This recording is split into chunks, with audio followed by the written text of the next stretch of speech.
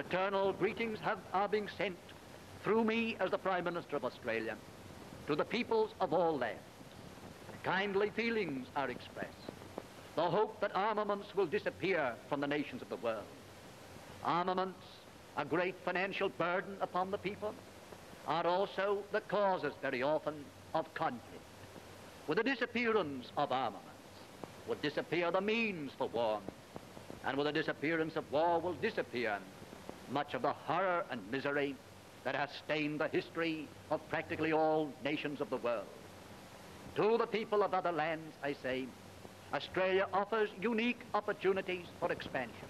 I welcome the tourists from all parts of the world. I invite more to come and admire the beautiful scenery of Australia, to enjoy the wonderful climate that we have in different parts of our great continent. And I can assure them that enjoyment is here.